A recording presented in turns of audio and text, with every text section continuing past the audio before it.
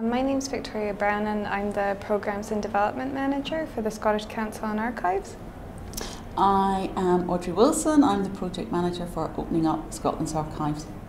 And I'm Emma Stagg, I'm the Project Manager for Transforming Archives at the National Archives.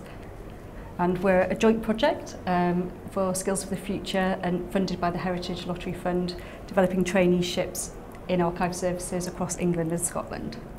For our organisation in particular, we're very small and we just started out life as a Scottish grant funded organisation in 2008.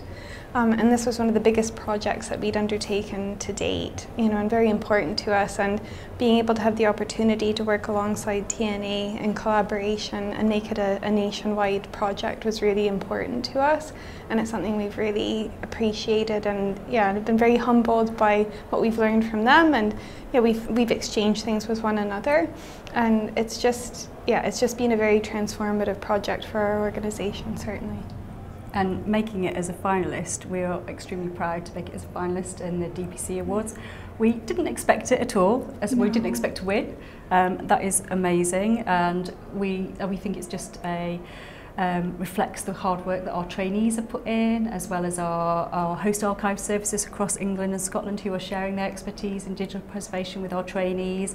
And it's a great opportunity to highlight the funding that the Heritage Lottery Fund have provided for us to develop traineeships and look at those new skills in digital preservation across the archive sector.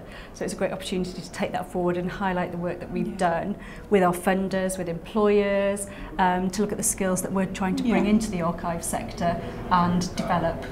Yeah, and I would say as well, although there's just three of us here, there's a lot of people behind this, and we've got all the hosts and we've got all the trainees who are following us on Twitter.